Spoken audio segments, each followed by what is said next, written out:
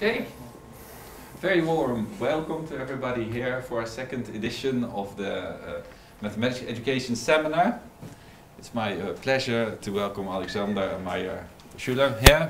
Schüler Meyer, sorry. Yeah, Schüler Meyer here as our second speaker. And well, our aim is to bring people together who are interested in mathematics education, people from different institutions. I see my own institution has a good delegation here, but there's also someone from the social department, I mean educational department, social science, and someone from, what's your institute? I'm from the Netherlands Institute for Curriculum Development. There you go, so it's very nice to have you here today. Piece here for my research. Well, it's great that you can be here today. And it's very great that you can be here today, Alexander. So for those who do not know him, Alexander, well, he started his PhD at the University of Oldenburg.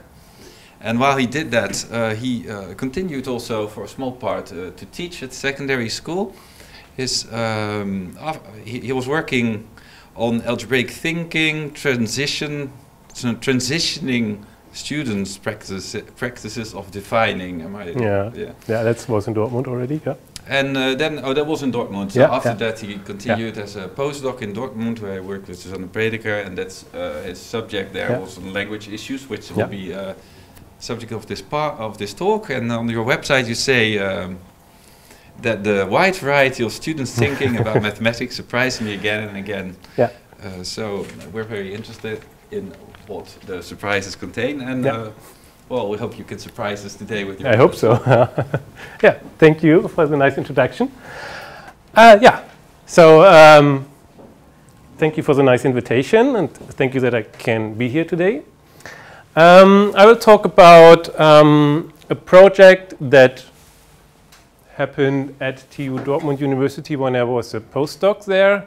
So that was kind of only 1 year ago, because I'm here for 1 year in Eindhoven.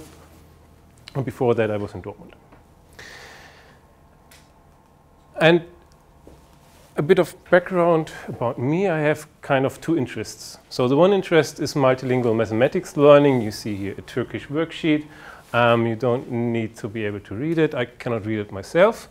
The other part is learning mathematics in transition to university. That's my other interest. Yeah, and then on a private note, well, I'm here for a year now, and I'm learning Dutch, and so that's my private life. But I was asked to tell something about discursive perspectives in mathematics learning, and both of these research interests from me are kind of concerned with language and mathematics or mathematical discourses. Today I will tell about this one. So why bilingualism in mathematics, you could ask? That's for the German side. There is a statistic that says that cities with a population of 100,000 inhabitants or higher have at least a population of 50% multilingual students in school right now. And for fun, I took a map and found all the cities that were mentioned in this statistic. And you see here, this is Dortmund, where I worked beforehand, and you see all these red dots that are not even representing all the dots that there should be, but there was no room for making more dots, because the rural area is really densely populated. And that's the traditional area where immigration happened in Germany. And so in Germany, we have large populations of immigrants from Turkey or Arabic countries. And this statistic is probably also wrong, because it captures only first-generation immigrants. So there are also a higher number, likely, of students, children speaking multiple languages, where the parents immigrated or the grandparents immigrated to Germany.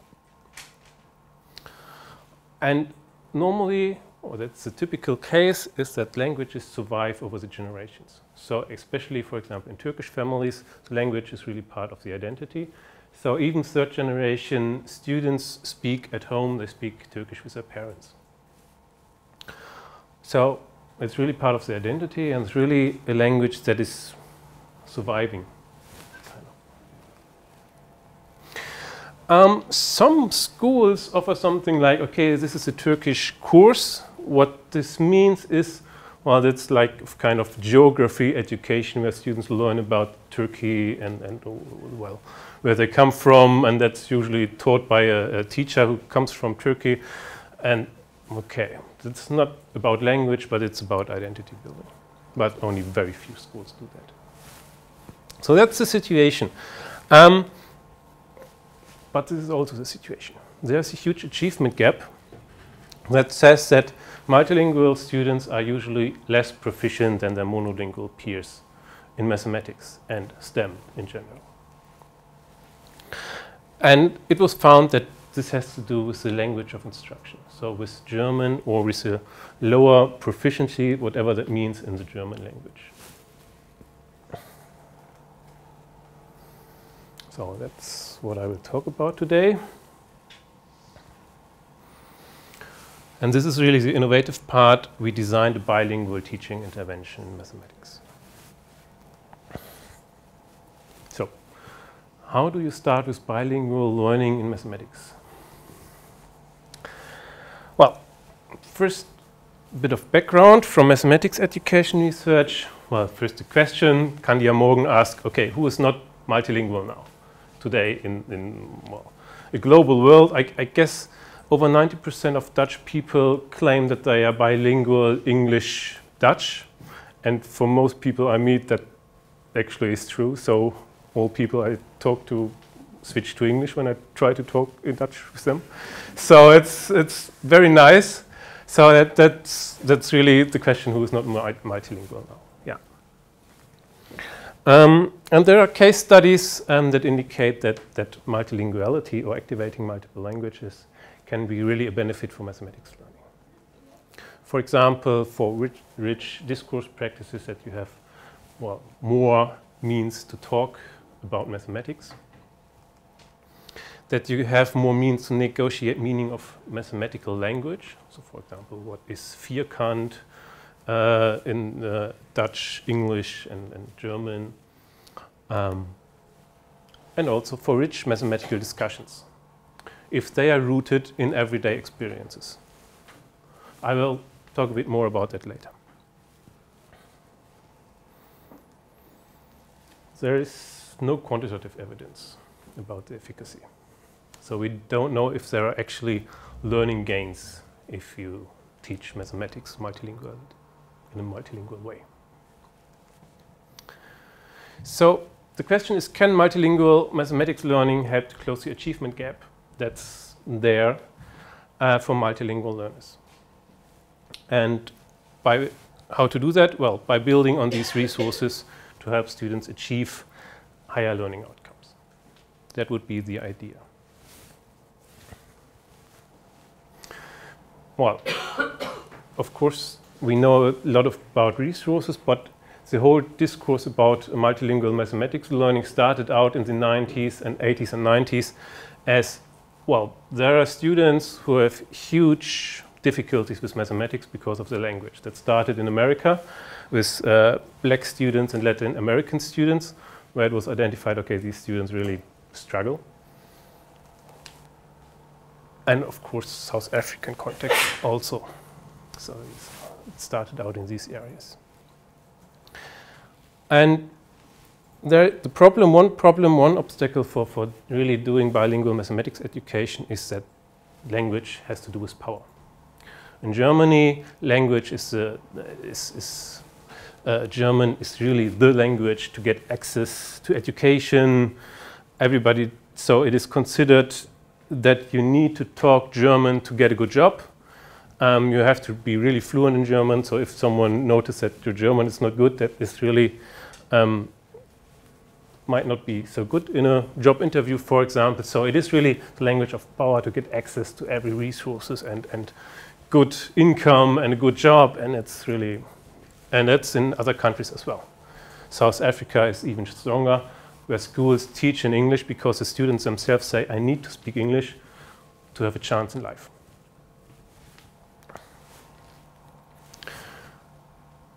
But I told about the Turkish students who talk at home in Turkish.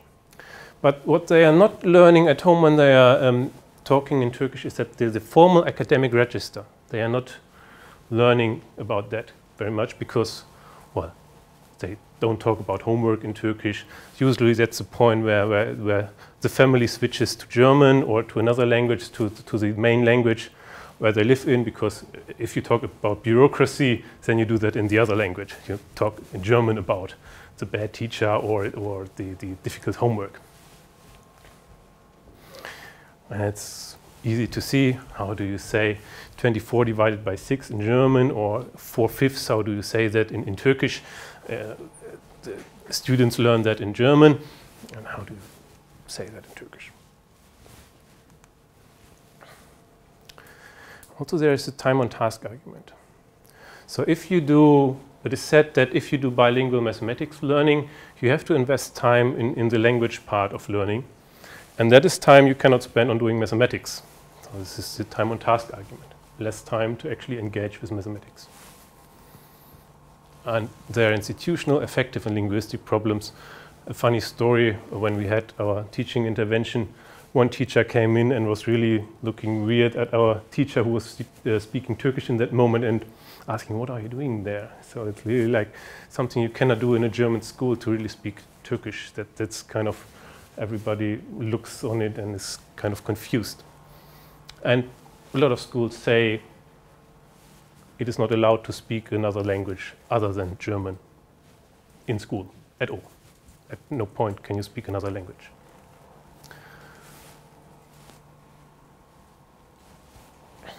So, the design part. So, in order to address this question, can students really benefit from bilingual learning in that case? We had to design a teaching intervention.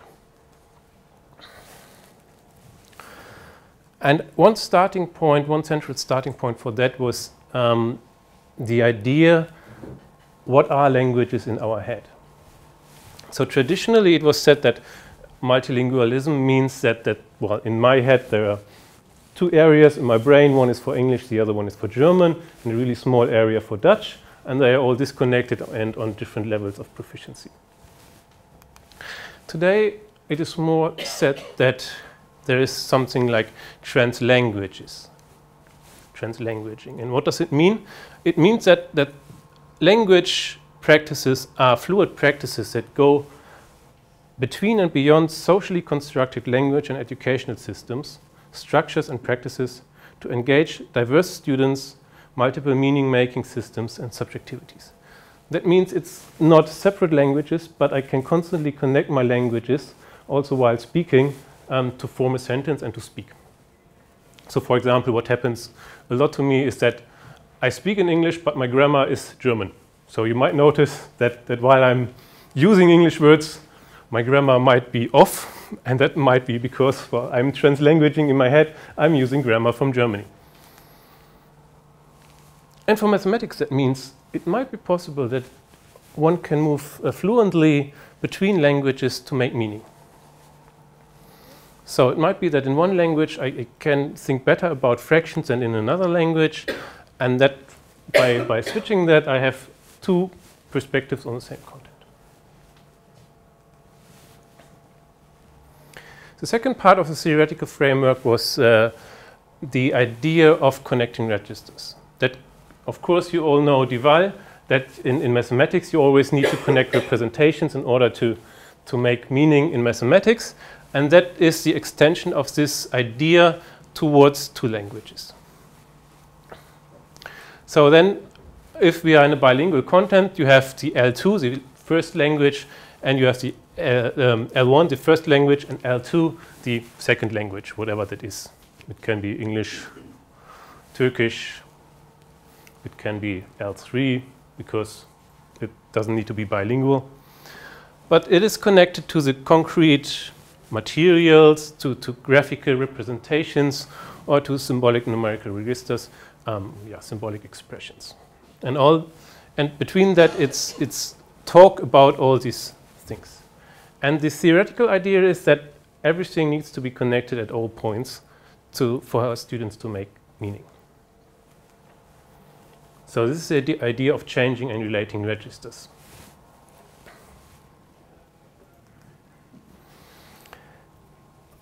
For the design, we started out with a German intervention that was addressed at students who were weak with their language, but it was a monolingual intervention. So we started out, okay, this is a monolingual intervention for students who struggle with language, and this was the design of this course. It was, of course, this relating registers. You can see here graphical representation, symbolic representation. You don't need to read it, but that's the idea, to connect everything and to have everyday contexts. From where on you develop through scaffolding that you develop the formal mathematics. And the formal mathematics in this case also means the academic technical language you need to speak about this piece of mathematics.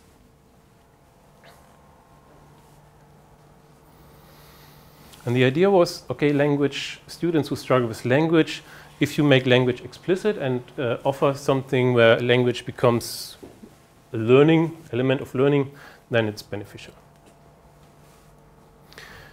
From there on, we developed the bilingual intervention. We decided for Turkish and German. And we started with similar everyday context, but we started with a context that might be familiar from the students in their Turkish everyday life.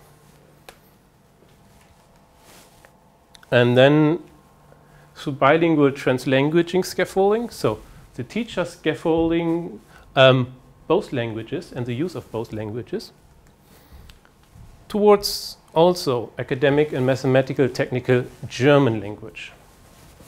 So while we said, okay, we start with bilingual learning, the aim has to be to develop the German mathematical understanding so that these students, well, can do better in the regular mathematics classroom, which is in German. So the trajectory was from bilingual learning environment towards making language choices open to the students towards German. The material we gave to the students was in both languages, so in Turkish and German. And one student had a Turkish material, the other student had German material, and then students could compare, okay, what do you have, what do I have, so that students who struggle with this language can compare and see, okay, what does it mean in the other language. The reflection of languages was also a part. When I read 3 to 1, now I'm, it's Turkish, so it's like someone who, yeah, 3 to 1, that's Turkish. And then I take 3 there in 1. That's a literal translation of the Turkish phrase. And now it's translated into English. It was German before, so it's really a mix of language. 3 there in 1. And you might notice that this Turkish conceptualization is the whole, and there, from the whole, I take a part. And that's part of the whole understanding of fraction. That's really like a good way of talking about fractions. If you say the whole part first, and then, okay, I take from 3 pieces, I take 1. That makes total sense. In Germany, we say 1/3, and that is kind of the part first and then the whole afterwards.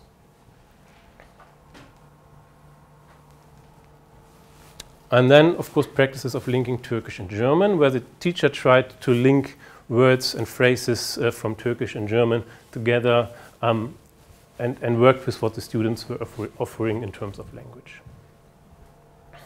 So if the students were, for example, saying something really informal, the teacher tried to formalize it and rephrase it and give it back to the students.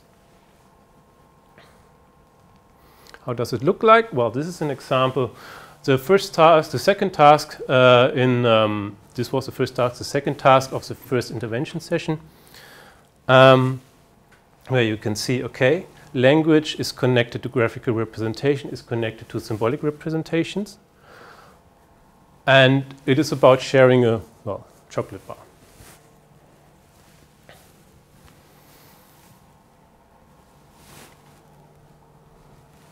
And this is what started the discussion about fractions for these students.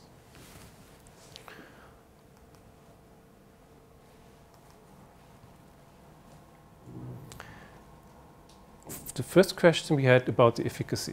So, given the specific context and obstacles that I talked about, is there really a benefit or is there a disadvantage for students in participating in a bilingual mathematics course compared to a corresponding monolingual course?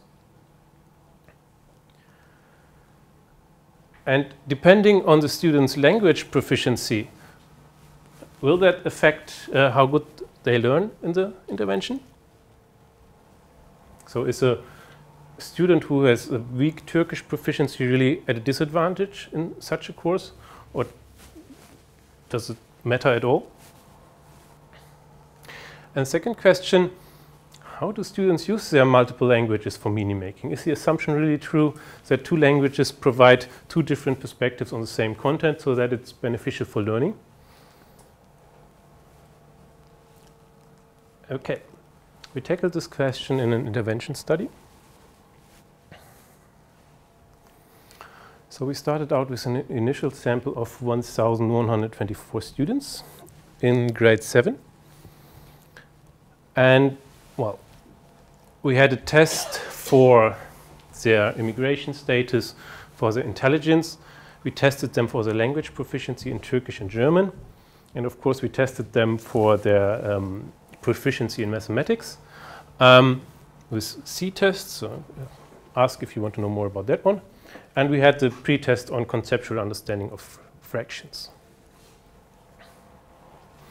And you see here 254 of these 1,124 students were multilingual German-Turkish.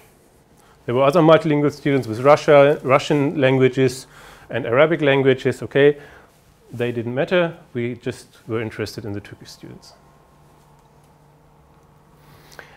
Based on that, we selected students with high Turkish proficiency and a low Turkish proficiency with a low mathematical achievement. So these students already learned about fractions. And so with the test, we figured out, okay, how well did they learn fractions? And if they didn't learn fractions very well, we said, okay, we have an intervention to offer where you can really relearn fractions. From there on, we built 3 groups, a monolingual group, a bilingual group, and a control group. And had an intervention with these students for 5 times 90 minutes over 5 weeks. Afterwards, we did a post-test on fractions. We did, of course, a follow-up test on fractions. And we videotaped everything. So we have the students' written products. And we have the videos of all intervention groups. So one group usually with 4 students. So these were 11 groups. These were 12 groups or so. And from all these groups over 5 weeks, we have the videotapes. So it's really, I don't know, a lot of data. So again, 5 sessions with 90 minutes over a period of 5 weeks. And the intervention was implemented by trained teacher students who were proficient in Turkish and German. And the intervention was implemented in 12 schools in the rural area I talked about. One of these schools dropped out. That was the Turkish school. That is another story. Yeah, as I said, the students had a low score in their conceptual understanding of fractions. And the intervention happened next to the regular mathematics classroom. So additionally. It was about, okay, I said that, about facilitating 7th graders' conceptual understanding of fractions with groups of about 2 to 4 students. And we looked qualitatively for learning processes, so the effects of the intervention, but also we looked at the efficacy, so the learning gains in the end. First, I talk about the efficacy, about the learning gains. So was the intervention successful in terms of learning gains? First, we were successful in establishing a bilingual classroom discourse. So that's the first question you ask. Well, if you have a bilingual intervention, was there a bilingual talk? Did they actually do something by talking in Turkish and German. And you see here, so from the third session, we categorized all the material from the third session from all the groups to figure out, okay, how long was everybody talking, in what language.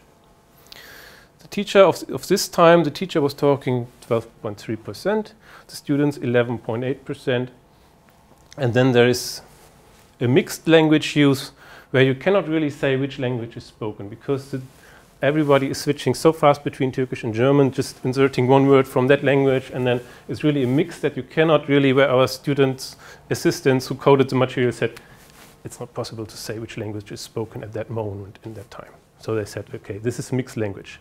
So that's the minimum. So this is second based. So they coded second per second. So it's really, and then there were seconds which you cannot really code in another way. And this is this part. And that's really impressive. So the students talked in Turkish. And that's remarkable in itself because they have never spoken Turkish in a classroom, in school, or in mathematics. We asked them specifically, have you learned with your older brother, have you learned mathematics in Turkish? Have you spoken about mathematics in Turkish? They all said no.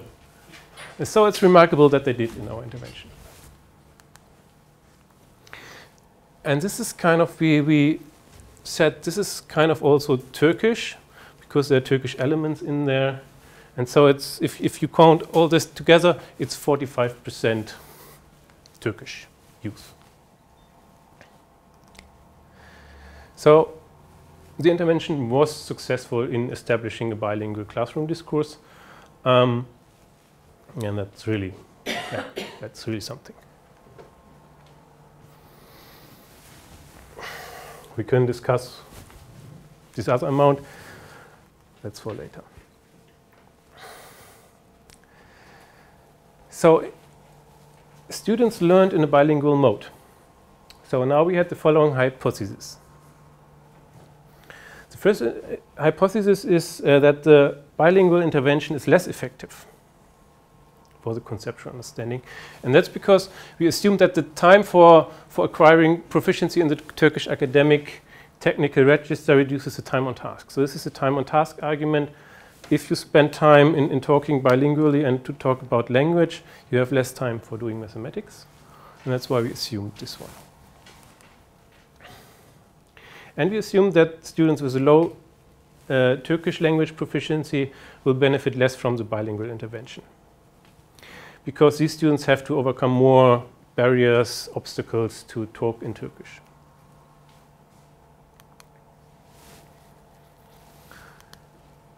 So the orange one is the monolingual intervention.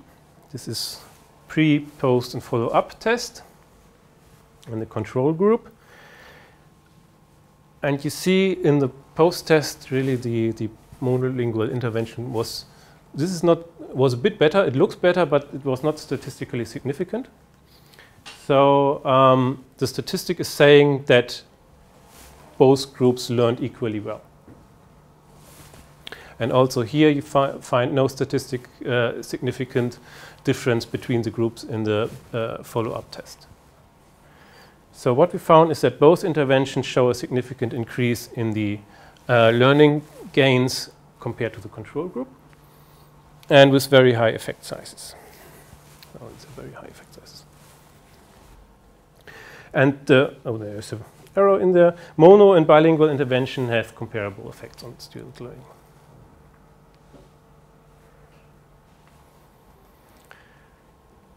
So what about the low and high language proficiency in Turkish?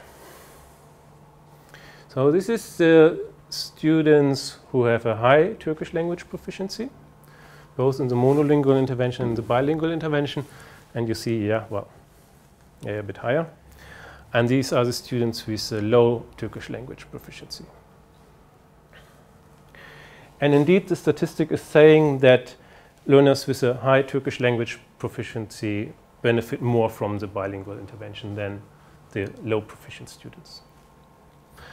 So we assumed, or we asked ourselves whether there is a threshold level where you can really say, okay, students have to have this proficiency to really engage in a bilingual learning environment in order to benefit from it in terms of conceptual understanding. But we don't know.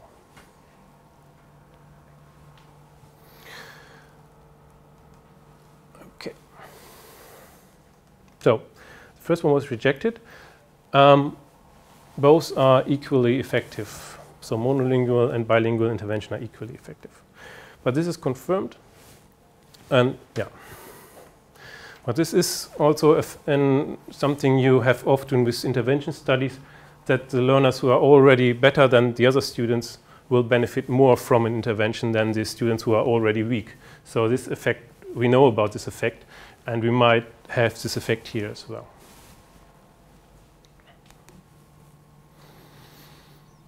So first intermezzo, what can we learn from this? Well, it's a strong support, because it's the first evidence that it's really beneficial for learning. So it's a strong support for implementing bilingual mathematics learning, if you will, into the mathematics classroom. But then you can immediately ask, okay, how? So do you want to have like a bilingual education at the whole classroom level? How can you even do that? Because like, you cannot have a classroom with Turkish, German-speaking bilingual students. I mean, that's kind of, yeah, unethical even, if you make classrooms in this way.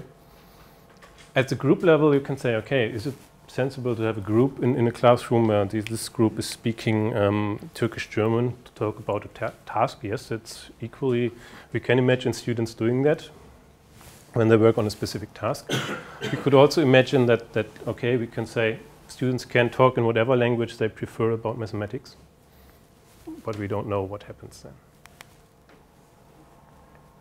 then. So what are really hindering factors that prevent low proficient students from benefiting from the bilingual intervention? Now for this effect that bilingual low proficient learners learn less. So what's really happening there? So is it that low proficient students cannot really follow the conversations that happen in the classroom, the mathematical conversations? Or does it require a high cognitive effort to follow bilingual conversations about mathematics, leading to cognitive load or something? Or is it really that students lack the proficiency in the academic register, so the formal language, to really that they can engage with the mathematics? These are open questions. We don't know.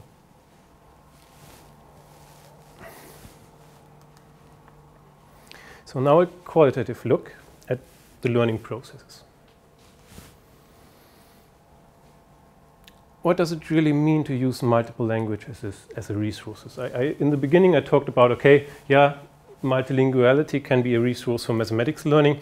And I showed you this task where the idea of connecting registers, where this is happening. But for conceptual insights, we stumbled upon something that was really interesting. And because we didn't anticipate that. So there's a real difference between how fractions are conceptualized in German and how they are conceptualized in Turkish.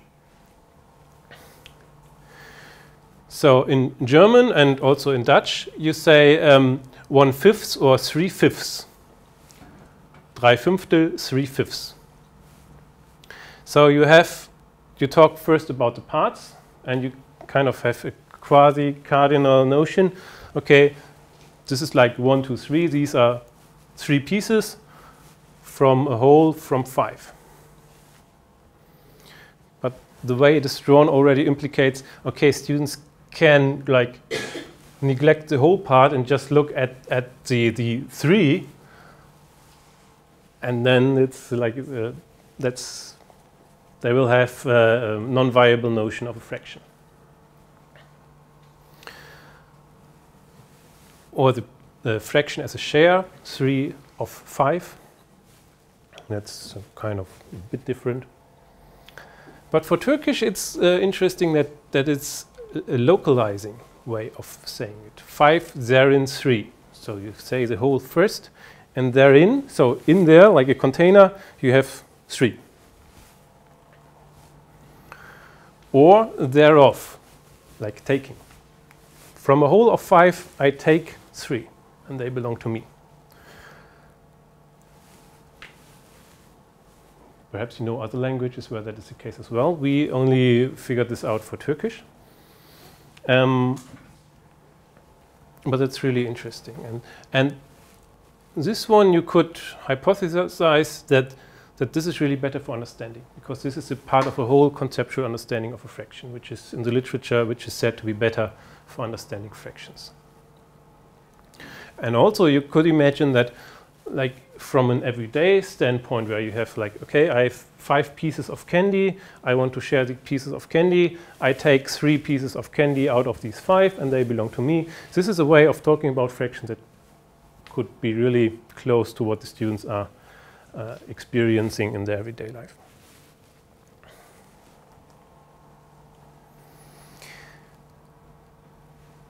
I want to zoom into the fourth session of the intervention. So the fourth session out of 5, where we wanted the students to relearn the procedure for calculating, well, 5/6 of 24, for example.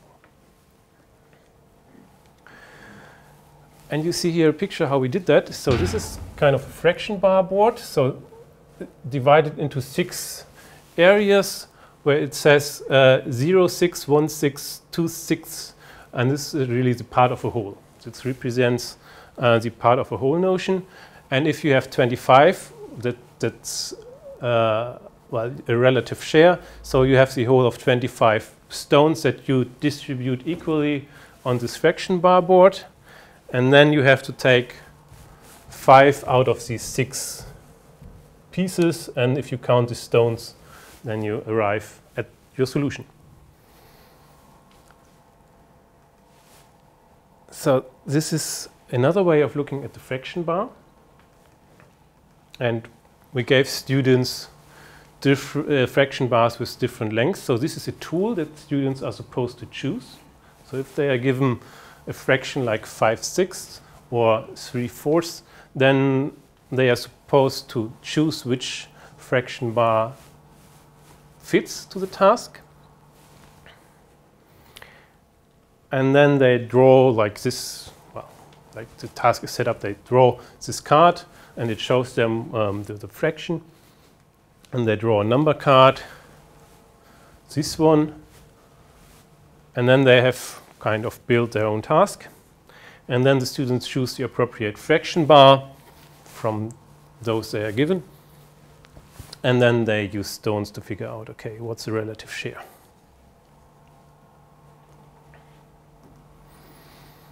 So how does it work? Now, an easy example, if you have, well, I don't know. So it's the whole is 12, and you have a fraction 1/3, 2/3, one of those. 2/3, okay. So the task is 2/3 of 12. And then you distribute the stones that you have chosen on this fraction bar board.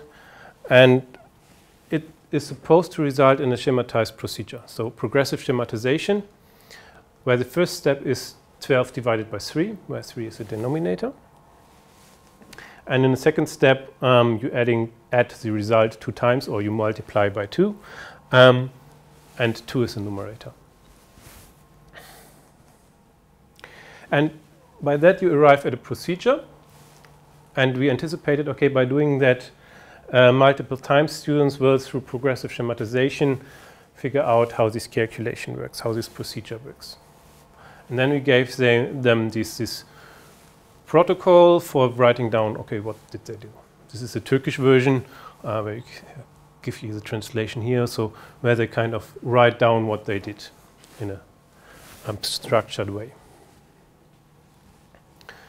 So by doing this task multiple times and documenting what they are doing, they kind of they are supposed to figure out how this procedure works. Behind that is the idea of progressive schematization. And it is a model for how students can reinvent procedures from realistic problems, from their conceptual understanding. So the point is to provide context and problems that are realistic. but which beg to be organized with the appropriate mathematics to be learned. So progressive stemmatization is a process in which students iteratively compactify, whatever that means, their concrete contextual actions, so their actions with these stones, in realistic context with the fraction bar board, into actions with symbols. So into a procedure they can do as a calculation. In each step of compacting, the meaning of the symbolic action, so the calculation, the meaning of the calculation is supposed to come from the realistic context. So students need to continuously link the contextual meaning with the symbolic meaning. So if you imagine this as, okay, you have 12 pieces of candy, we are 3 people, how much candy is everybody getting? Okay, from there you can develop the procedure.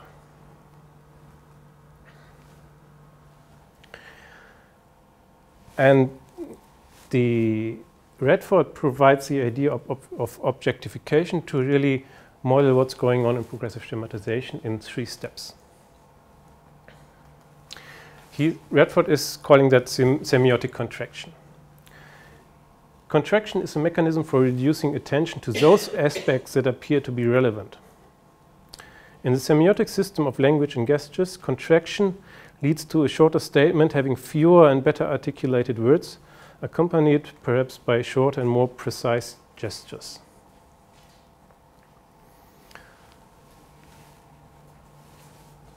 So it's really about reducing attention from a task that is overwhelming and has many facets to those facets of a task that really, or to those aspects that are really relevant for doing the calculation. And he's suggesting 2 stages, the factual level. And he says, the universe of discourse does not go beyond the particular task. It is a scheme operating on the particular example and not going beyond it. So the current tasks that the students build themselves right now, they're looking at that and they cannot look beyond that because they do not have the means yet to do that. And they cannot really distinguish or pay attention to those aspects that are more relevant than others. So they are kind of overwhelmed by all aspects that are seemingly equally relevant, and then the contextual level.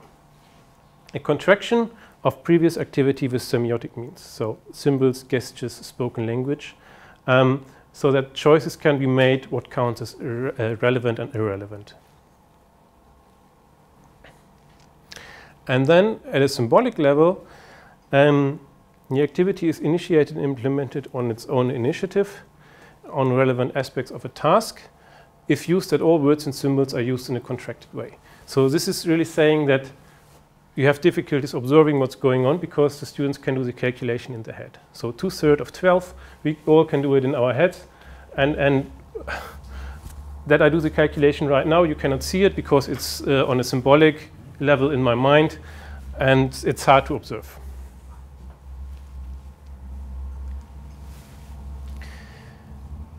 So with this notion of objectification to really have a model for what's going on in schematization, you can have these 3 levels, but you can also kind of figure out all the steps that students have to do to really do the procedure to find a relative share. Some of these steps have more conceptual insight than others. So some are really ritualistic, that's the term from Swart, like drawing the share or drawing a number card or verbalizing a task that is not really, you could argue it's not mathematics, not necessarily, and that these are the conceptual steps that require insight from the student.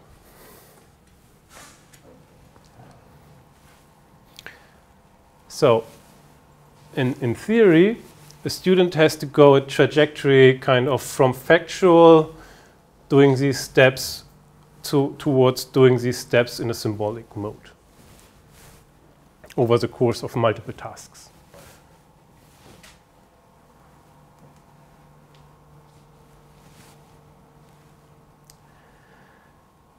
So I already give a disclaimer here.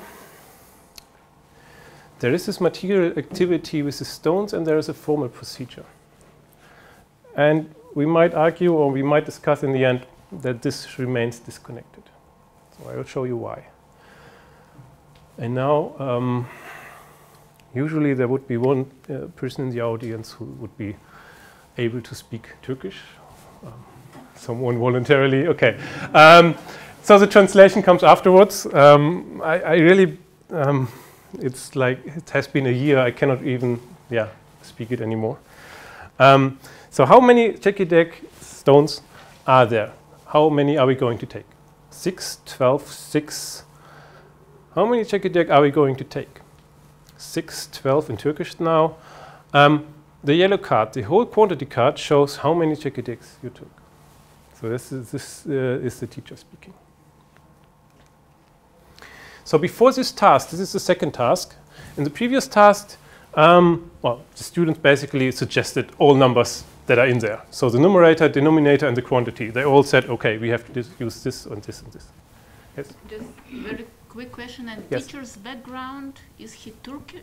Yes, he speaks, he and she, in this case it was he is speaking Turkish, yes. He is proficient in Turkish and German. But native language is Turkish? Yes. Well, you cannot really say. He was born in Germany and he is equally proficient in both languages. Yeah.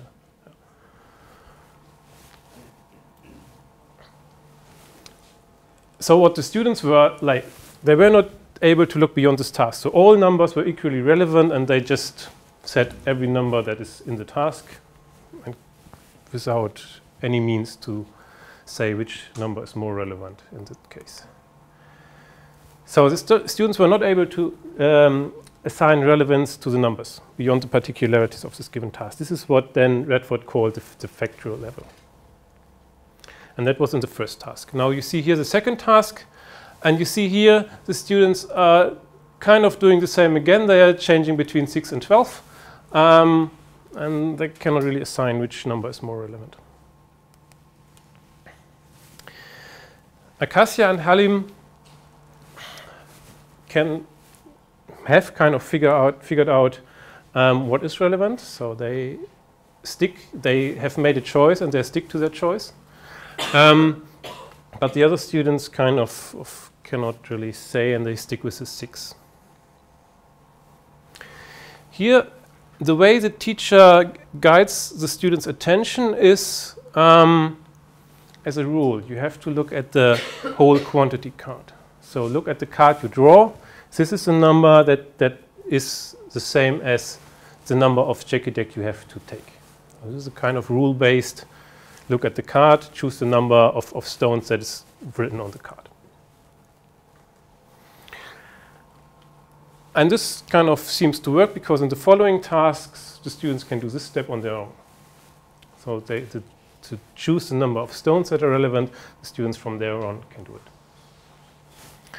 So this is factual level, where the students start out.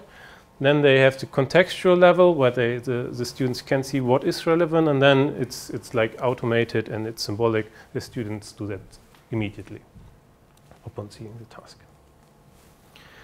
In terms of language, you see here, okay, the question is in Turkish, the answer is in German from the students.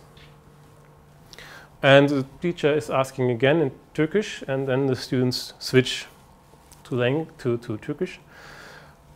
And it might be that this is because they just feel, if the teacher is asking the question again in Turkish, they are kind of expected to now give the answer in Turkish instead of German. It might be just a language pressure thing and not a mathematical thing in that instance.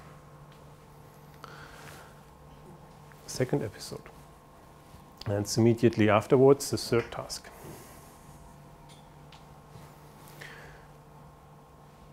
Acacia, the third part is 4, isn't it?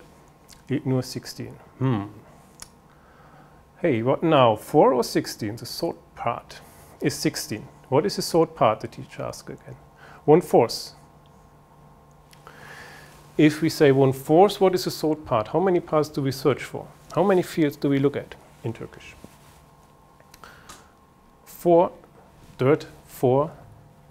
Alana Bakarsak. If we look at 4 fields, the teacher asks. Onalti, 16. 8, 8, 8. So again, a lot of numbers going on. So in the previous task, students used the guessing strategy. But at the same time, Acacia, it's one of the better students, was able in the previous task to justify her result by arguing you have to have 3 fields on the fraction bar board, and then you have to count on these one. Okay, that was beforehand. Now the students again have distributed the 6 stones, have distributed them on the fraction bar board evenly, but this material does not help them to identify or solve the task at this point. So they are still basically saying all numbers that are in this task. Denominator and the whole. So the teacher guides the students' attention. That comes after this episode. Where do we see 1 out of 4? And then the students are able to identify the relevant field and count its stones. So again, with the teacher guiding the students' attention, then the students are able to do it. But this step is the most difficult step over all tasks. And it's kind of surprising that it is the same issue in all 3 following tasks. So this is the 3rd task out of 6, and in all 3 following tasks, the students still struggle and have basically the same discussion as here.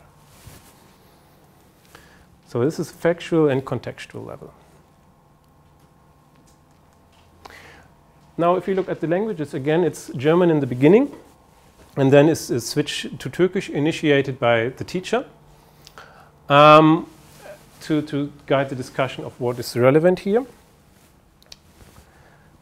And it might be that this Turkish question might provide additional meaning-making rules for Halim and Hakan. They both say 4, but you cannot really decide whether it is this 4 or the answer. So the result of the calculation 1/4 of 16, or whether it's a denominator. You cannot really say. It's open to interpretation. The overview of this whole process. So again, they are supposed to move to here, the students. What is happening here, this is drawing a card. Okay, this is not really interesting. The students can do that immediately. So after it has been discussed, this setup of the task works automatically.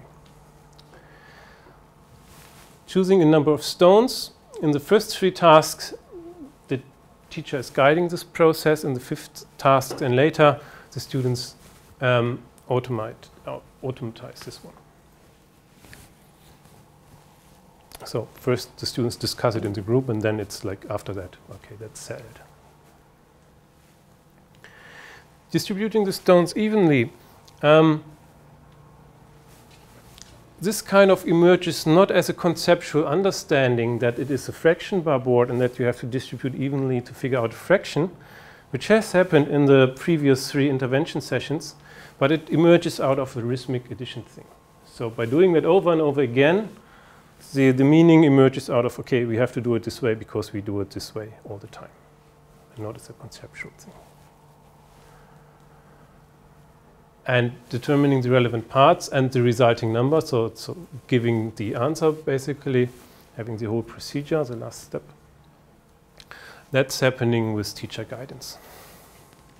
So up to 5th task and later, the students still have naive inductions to give the answer and have no clear conceptual idea why they are doing it the way they are doing it.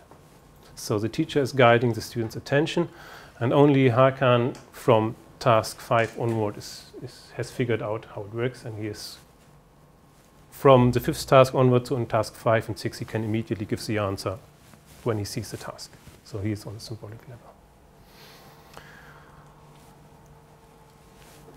Yeah, and the protocol, I showed that to you. Filling out the protocol was practice in itself. It was difficult in itself. The students struggled with that. So that's why I have like a column for that as well. In terms of language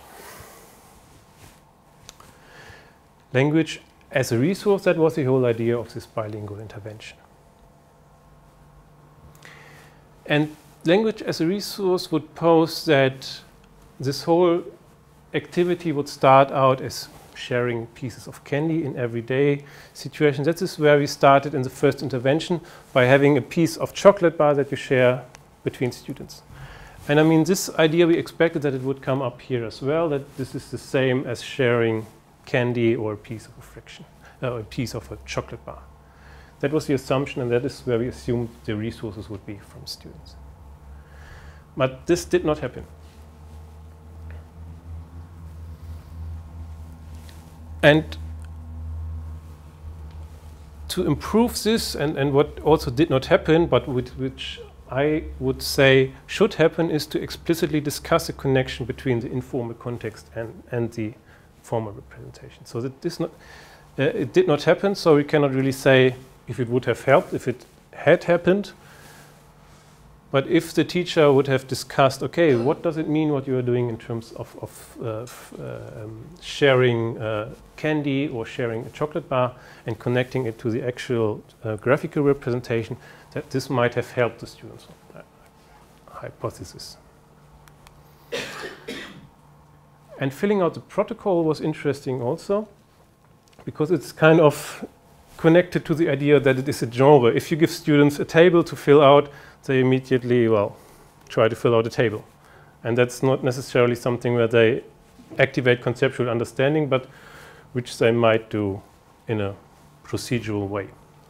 So by giving a protocol where the students are just supposed to fill out what they did beforehand, it became something like, okay, the symbolic representation is important, and we can solve this task just on a symbolic level by filling out this table. And the table is everything that is relevant because we are given this table. Maybe, I don't know. That is for a later study to find that out. So, short summary. So the quantitative analysis really showed there are learning benefits.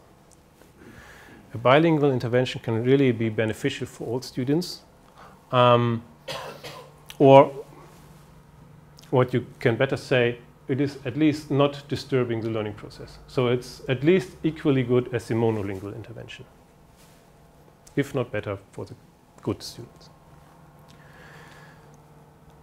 So we looked at the processual effects, so language processing, and a lot of things happen there. From the teacher is talking in Turkish to the students, so the students switch to Turkish to answer in Turkish, towards using Turkish for really conceptual understanding.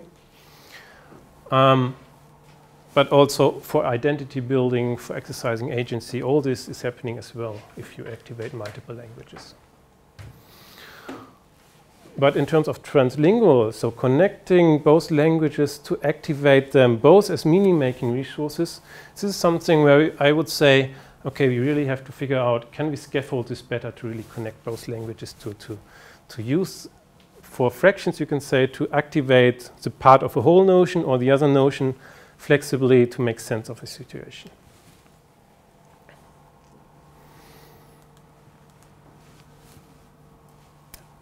Theoretical contribution is, of course, the local learning theory for bilingual learning.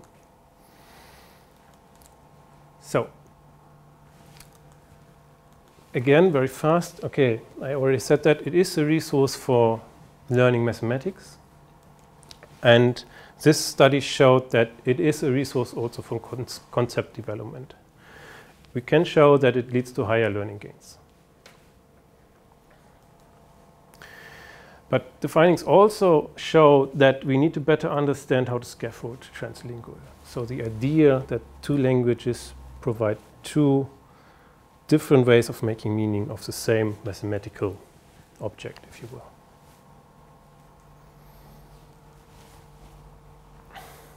And in terms of efficacy, conceptual, in terms of learning gains, the bilingual learning environment is at least not disturbing mathematics learning, but it is even beneficial.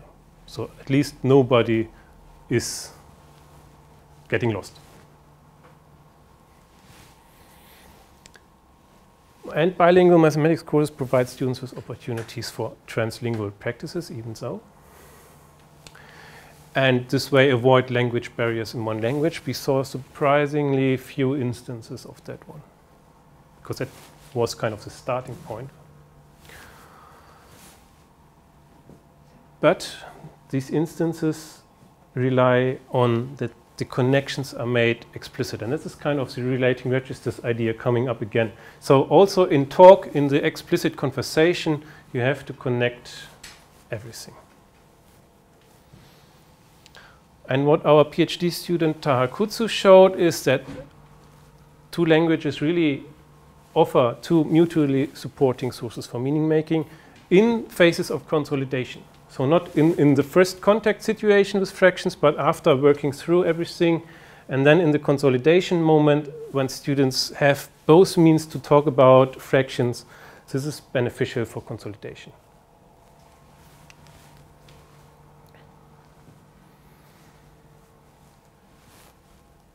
Okay, limitations of a study, of course. We had laboratory settings, we had ideal conditions where we educated our teacher students to do bilingual teaching in mathematics. And we focused on one language group of Turkish German speaking students, and what we found there might be specific for Turkish and the Turkish way of having two ways of denoting fractions. And of course we had our good teachers.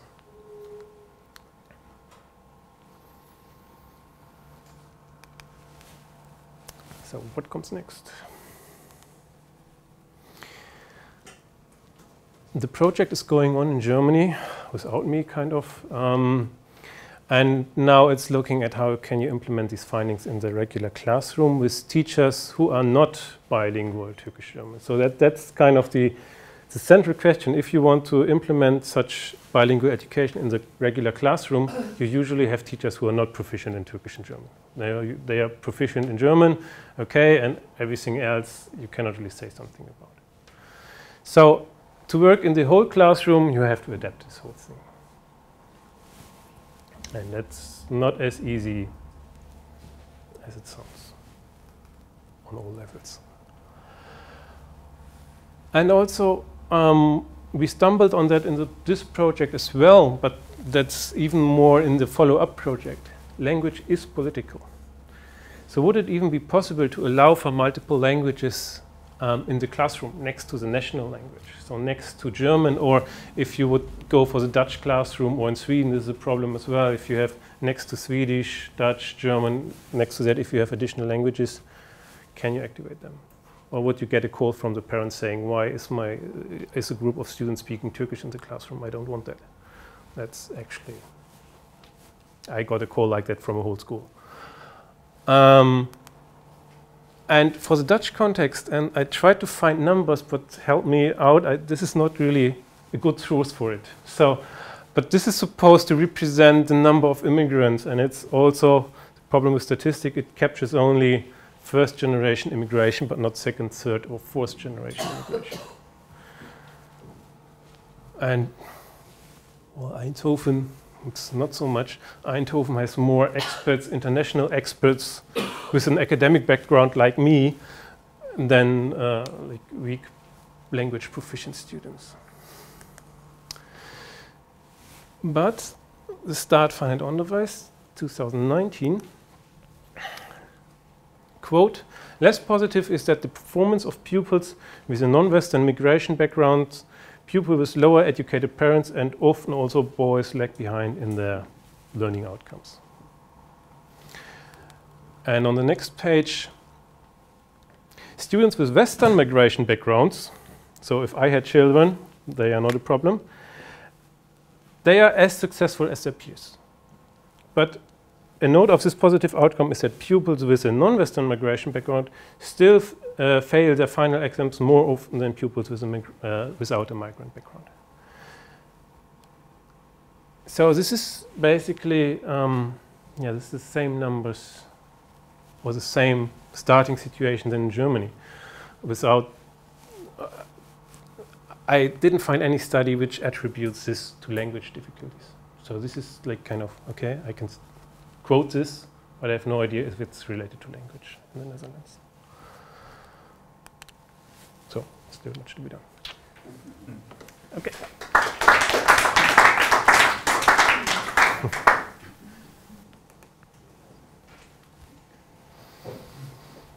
Questions? Time for questions and discussion, and we'll use the microphone so that actually discussion is registered. Okay, yeah, okay. Except for you, because you already have the mic. Anyone has a question or discussion point? Arthur. Let's start from the questions, mostly, and then discussion. Thank you very much, Alexander. Very interesting. I would like to hear more about, have the student teachers reflected with the students on the differences of fractions in German and Turkish? Are there any examples of this? Yeah. So we have this task where they actually reflect on it. So in at least one task in every session is like where the reflection is going about, okay, in Turkish it's conceptualized this way. What does it really mean? And what's the difference to German? So there are these reflection tasks. So, and also in we had knowledge storage where the students documented by themselves what they have learned for each session. And then they also document differences in Turkish and German and how you speak about fractions and what does it mean in an everyday situation. So, yes, we had that. Yeah. More of questions? I had a question about sorry. I had a question about the quantitative efficacy analysis that you did. So when I looked at the control group, I was quite surprised about its patterns, particularly at the follow-up, where they sort of seem to be together. Let me see. Delayed post-test or the follow-up test. Okay, I have to start the presentation again.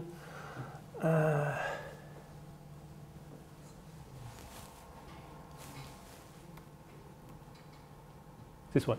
Yeah.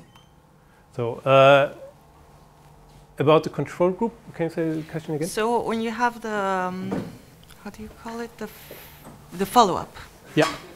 Yeah. Yeah. So at that third time point, all the three groups are together. Yeah. So I wonder if you could explain like the trajectory of mainly the control group. We have no idea. I mean, there is this phenomenon that's documented in the literature that if you give material to a school, that after the intervention, other teachers adopt this material. But we try to prevent that. We have really no idea why this effect is there. We don't really know. Were the tasks in pre-test, post-test, and follow-up similar? Yes. So could they task this themselves to be an Yeah, intervention? it could be a learning effect of the test itself. Yeah, yeah. Yeah, I thought the example of where the meaning and the way it's phrased, the fraction is so important for the understanding. Yeah. Very interesting, and I was wondering, did you think of more examples, also different languages, any sort of cases where this happens? Because this one?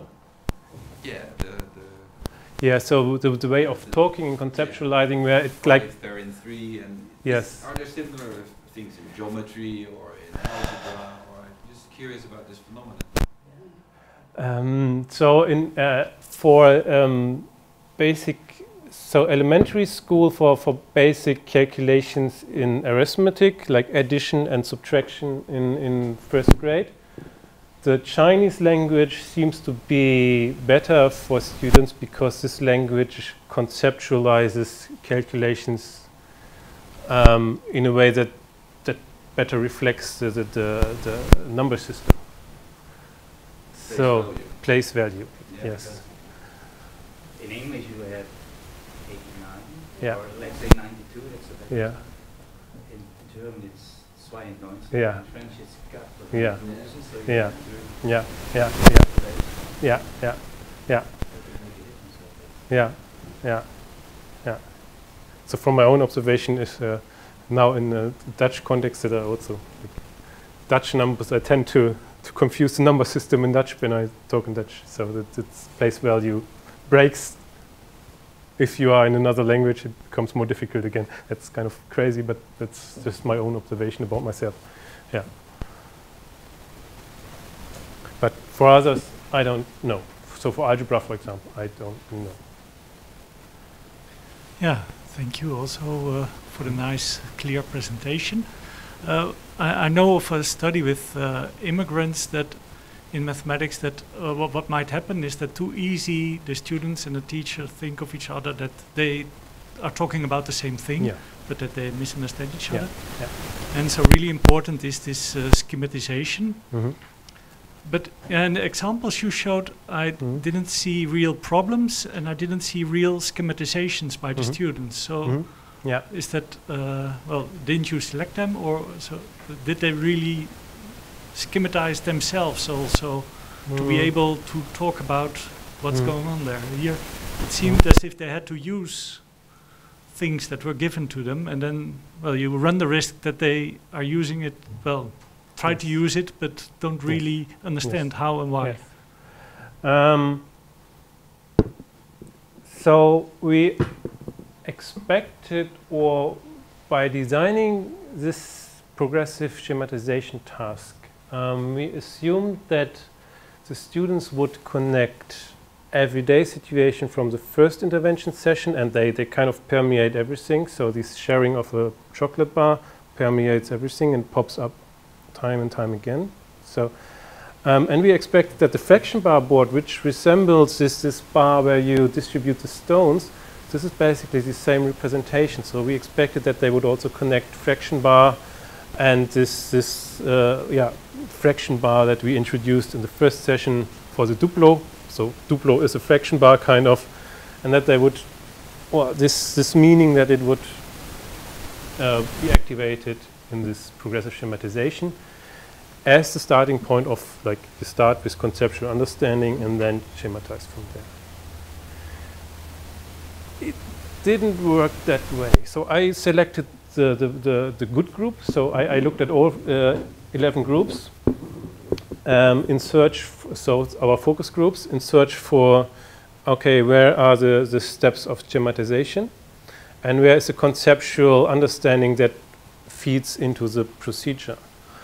And this is really difficult to find. So I would say to the point where it did not happen as we expected it to happen.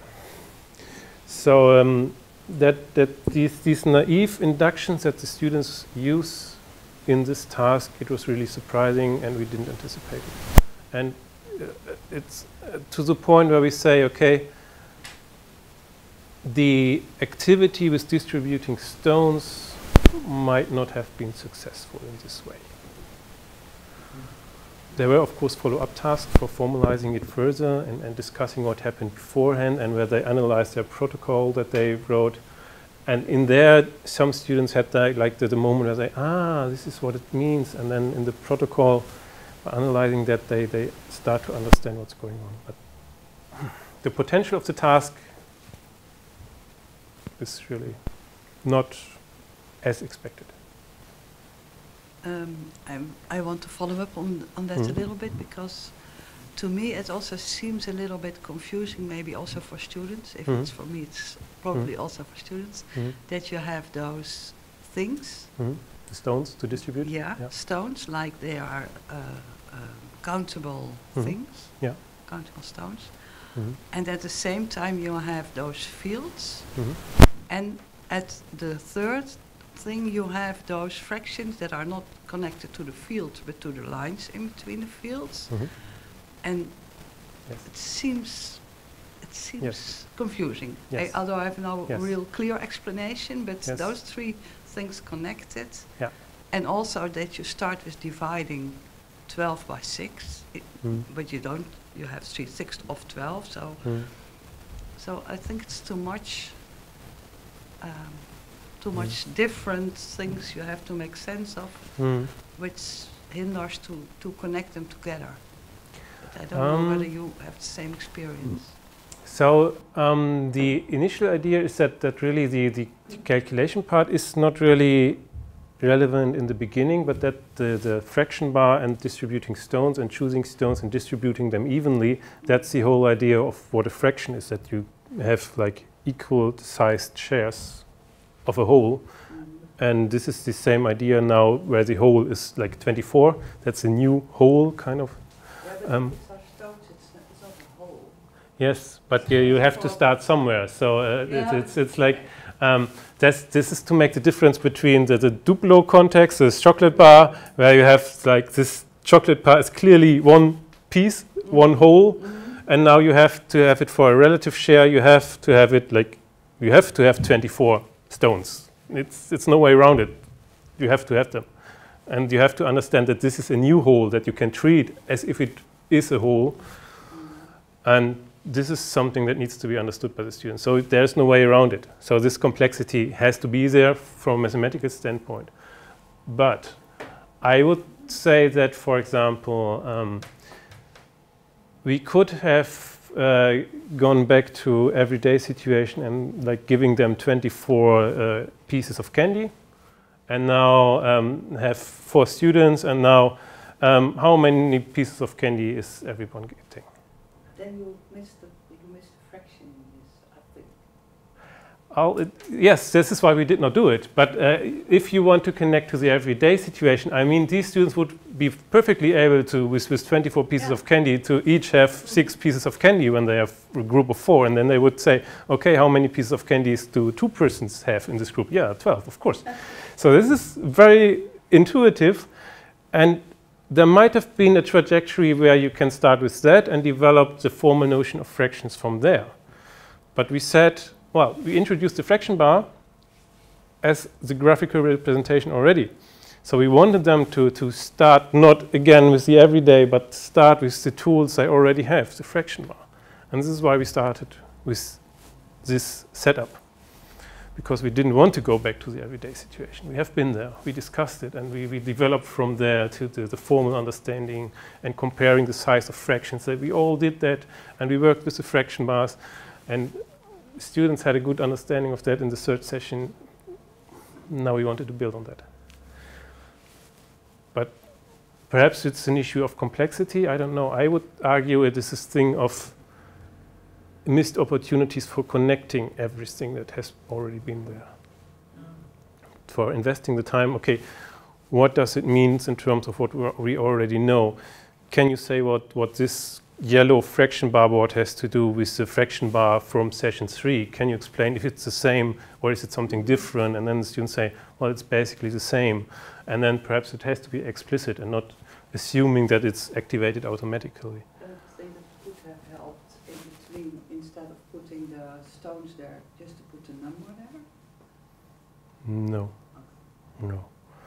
Because so progressive schematization would say it's the factual, like the actions with some material are beneficial, like this actual distributing the stones evenly, and this is something that worked out really well. So this distributing part worked really well with the stones. So these material activities, we wanted to have them in there.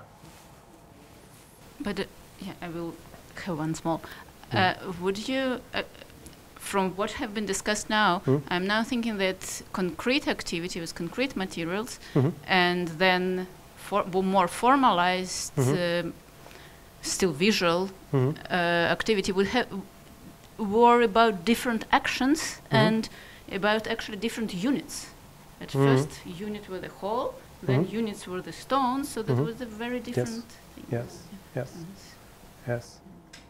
And yeah, if you want to phrase it like that, the change of the unit is one of the difficulties. And as I said, you could go back to everyday situation to distribute candy, to change the unit in the beginning. Or the other way around. Or the other way around. To make with the whole unit a formalized activity. Yeah.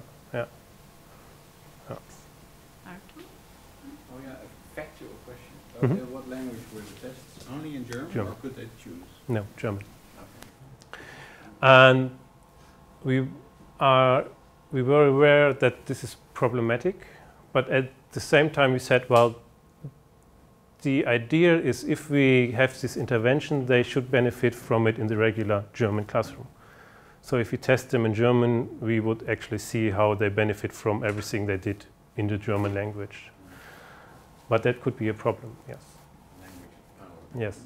We had an item in there that was in the Turkish language, and this item was a mess. It didn't show anything.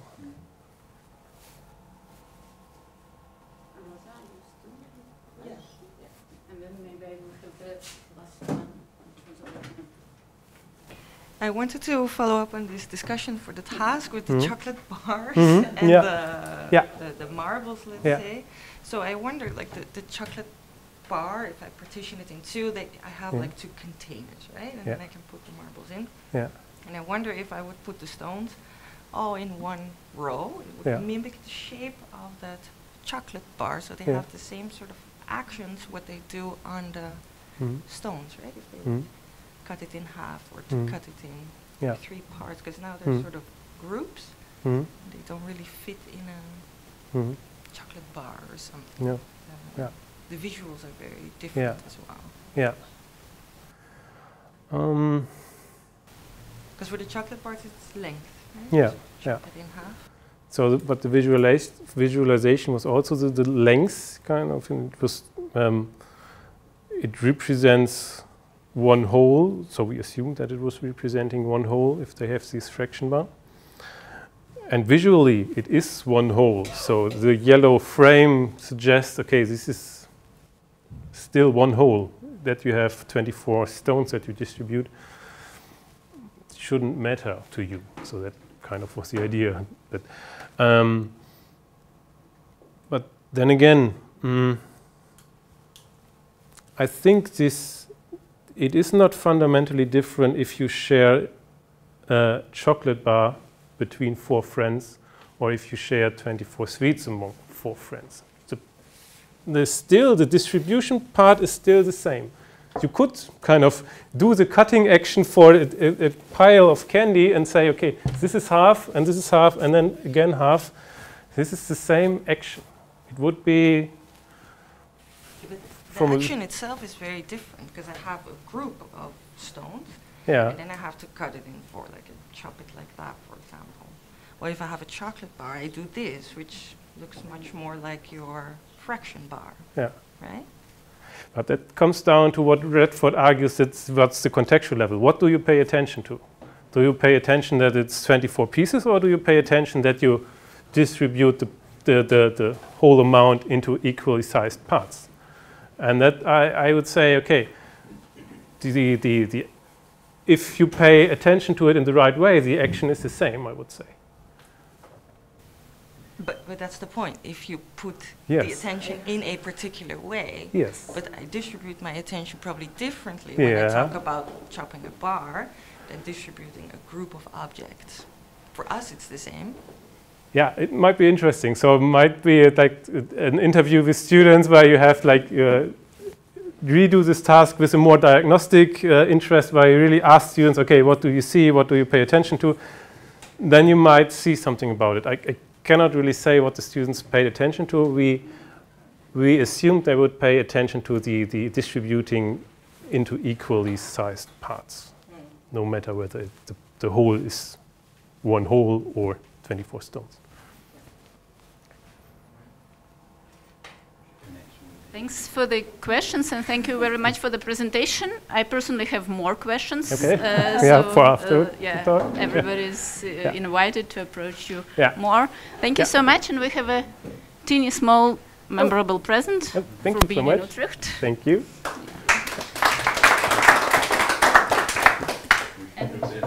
Yeah.